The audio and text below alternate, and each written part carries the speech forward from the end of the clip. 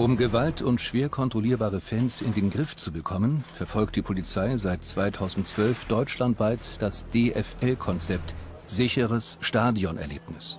Aufsicht ab Ankunft im Bahnhof. Wie hier in Bremen.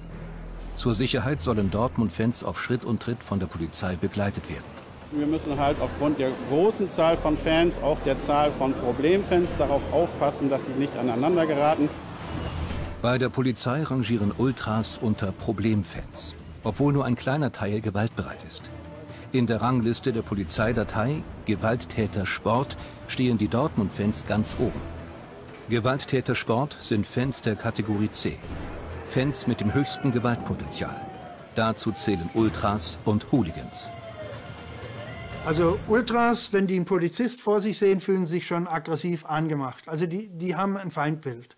Wenn Hooligans eine Hundertschaft schwer montiert mit Kampfmontur vor sich sehen, dann finden sie das geil und sagen, guck mal, wegen mir stehen die da.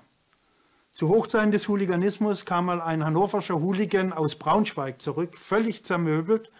Und dann habe ich ihn angesprochen, was ist mit dir passiert? Und dann sagte er, heute waren die Bullen geil drauf. Ich habe die Schläge meines Lebens gekriegt.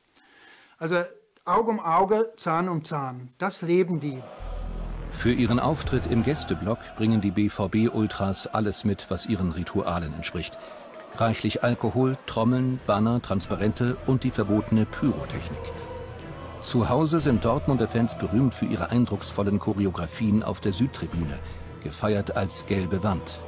Also wir haben ja in unseren Einsatzkräften natürlich szenekundige Beamte. Wir haben in Bremen auch die sogenannten Fanbegleiter. Das sind Leute, die extra die Kommunikation suchen, die wir hier im Einsatz haben und die versuchen, Kontakt aufzunehmen mit den Gästefans, um mit denen abzusprechen, wo sie lang gehen sollen, welche Verhaltensweisen wir von ihnen erwarten. Das Konzept Sicheres Stadionerlebnis bedeutet für Fans Flaschen- und Dosenverbot. Und im kostenlosen Shuttlebus zum Stadion. Fanmärsche durch die Innenstadt sind verboten.